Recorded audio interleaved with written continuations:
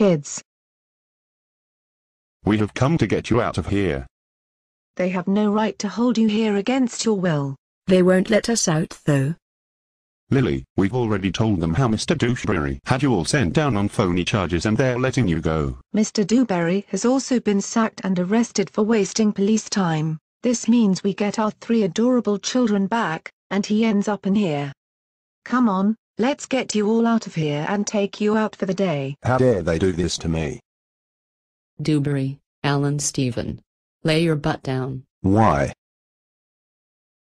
Because I've been ordered to put nappies on you. So lay down, and I'll put a nappy on you, now. Nappies? I'm a grown man. You certainly fooled us with the age you act, too. So you're having nappies on, there. Your nappy is on. I'll come and change you when you need it. I can't believe this. Me, a grown man. In prison, and in nappies. Bastards. Here we are, kids. The beach.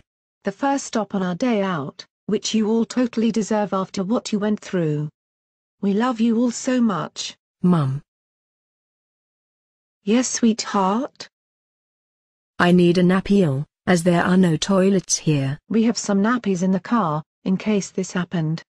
Come back to the car and I'll put one on you. I'm just going to go and put a nappy on Lily, as she's concerned about toileting. All sorted.